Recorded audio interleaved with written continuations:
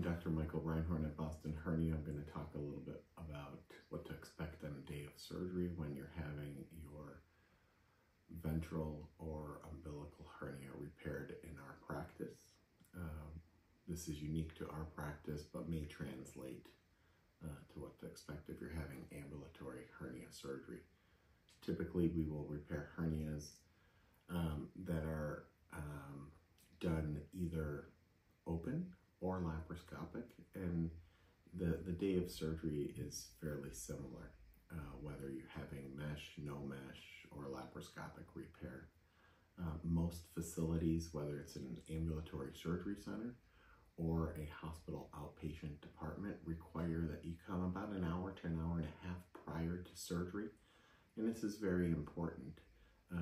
You want to wear loose clothing. You should ideally have someone with you if you can, just to have another second set of ears to hear what everyone is telling.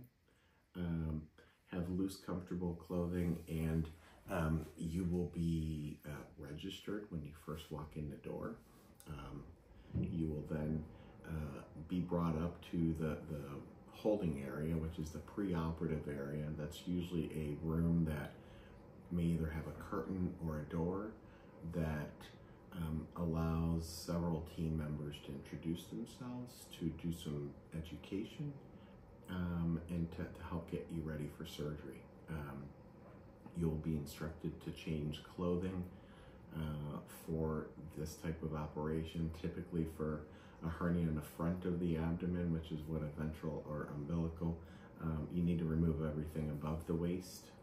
Below the waist, most people will keep underwear on, and then they'll be wearing a gown.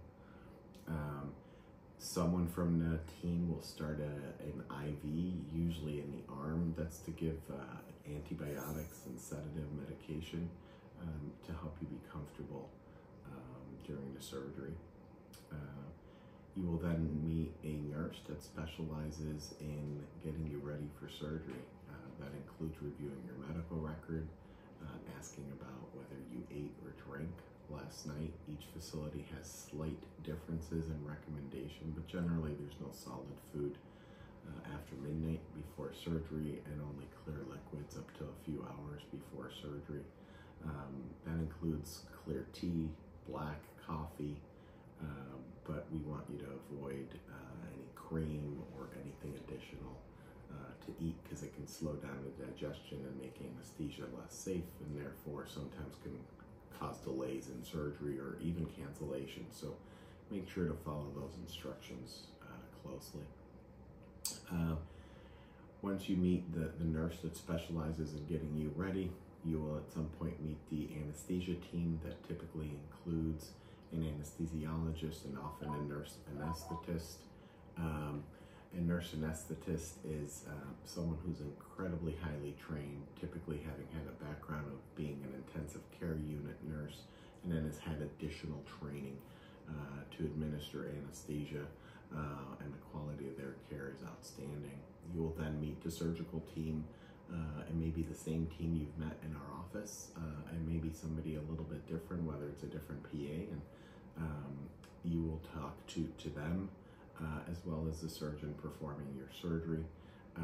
Since we do a lot of education in the office ahead of time, hopefully you've watching this video before you've gotten to the hospital. We just give some written instructions and written information on the day of surgery. We find that the whole day is fairly overwhelming, and so we want to simplify the process. We're just going to make sure that you're feeling okay about having surgery done.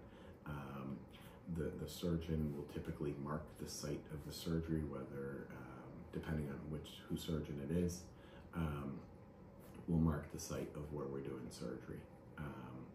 Rarely at that time we'll discuss writing a prescription, as the majority of our patients do not require prescription pain medication. But for umbilical hernia surgery, about 1 in 5 patients does require a prescription, and we'll talk about whether a muscle relaxant may be better for you than a opioid prescription. Once you've talked to the whole team, you've gotten ready for surgery, the area is shaved, and then you will head back for surgery. where the procedure could last anywhere from 45 minutes to an hour and a half, rarely longer. And once the procedure is done, you will wake up. You will have no recollection of much of anything from leaving that preoperative area to waking up from surgery.